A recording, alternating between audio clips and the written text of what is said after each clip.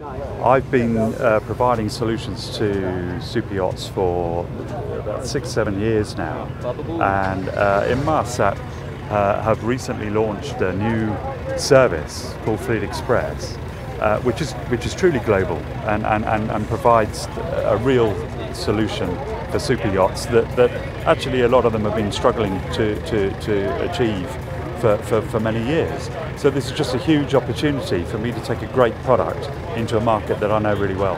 Inmarsat has built its heritage on very strong and solid solutions on L-band.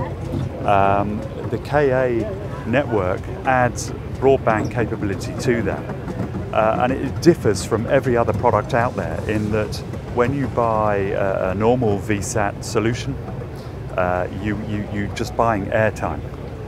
With our system, you're buying a complete solution that's managed, supported globally, and gives guaranteed service levels. So that's the main fundamental difference. But it also caps the cost.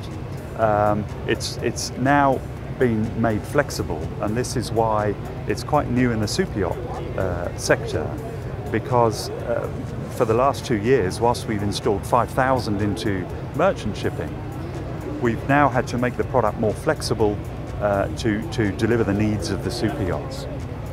And what it means for captains actually is that because it's a global network, that there's nothing to be done. If they change their sailing plans, they can just sail.